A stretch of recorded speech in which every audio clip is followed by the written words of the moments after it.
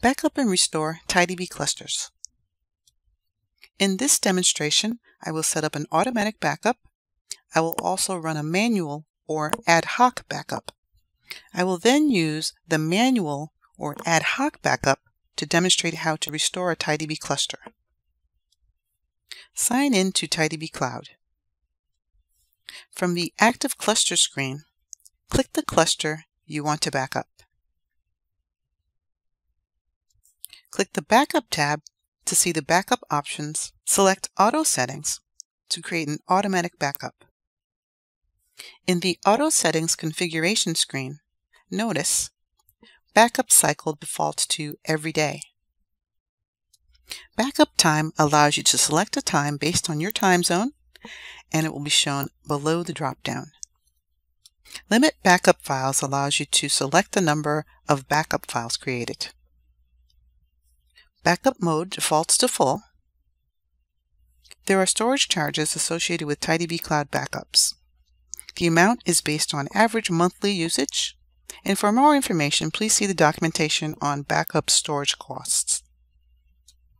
Click Confirm to accept the next backup start date and time. The automatic backup retention time defaults to limit backup number multiplied by 1 day. To create a manual or ad hoc backup, click Manual on the backup screen. In the Manual configuration window, provide a name for the backup. Start Now shows the current time and date based on your local time zone settings. Click Confirm to start the backup immediately. On the backup screen, an entry for the manual backup will display with pending status, then running status when it starts. When the backup completes, the status will change to success. To restore TiDB cluster data from a backup to a new cluster, click the Restore button next to an available backup. In the Restore window, type a name and password for the restored cluster. The cluster settings will reflect the settings of the cluster backed up earlier. There is also a cost associated shown in the billing calculation. Click Confirm to start the restore process.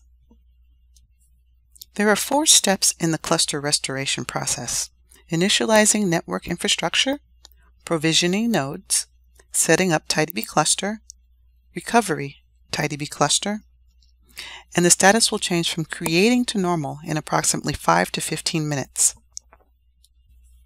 When complete, there will be a new cluster created from the backup of cluster 1. Another way to restore a cluster is to use the recycle bin. The recycle bin is used to store data from deleted clusters with backups. The data or backup files will be retained for a duration based on your data plan. To avoid loss, restore to a new cluster before the data plan expires. Note that if the cluster has no backup, a deleted cluster will not appear in the recycle bin. Click Recycle Bin to see if there are any backups available to restore cluster 2, for example. Manual backups will be retained until your account is closed or deleted.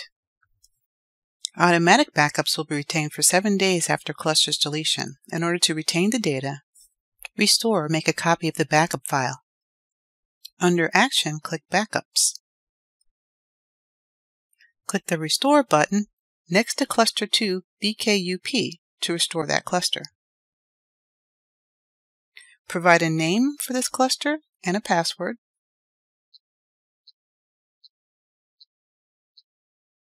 Click Confirm to start the restore. The restore process will initialize the infrastructure, process the nodes, set up the TiDB cluster, and recover the TiDB cluster. The process will take approximately 5 to 15 minutes. The status will change from creating to normal when the process is complete. This completes the demonstration on how to backup and restore a TiDB cluster.